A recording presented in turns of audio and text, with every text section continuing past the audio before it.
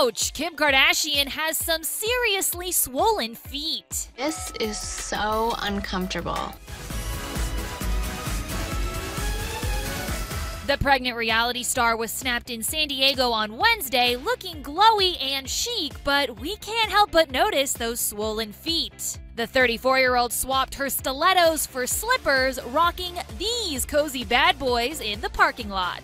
Not nearly as fashionable, but hey, comfort is key here. So why torture myself? Back in 2013, when Kim was pregnant with North, she dealt with the same issue, hilariously poking fun at herself on Instagram. She captioned this shot asking, "Swollen feet or a new Givenchy tattoo?" Swollen feet to some, designer foot indentation to others. Way to keep it positive, Kim.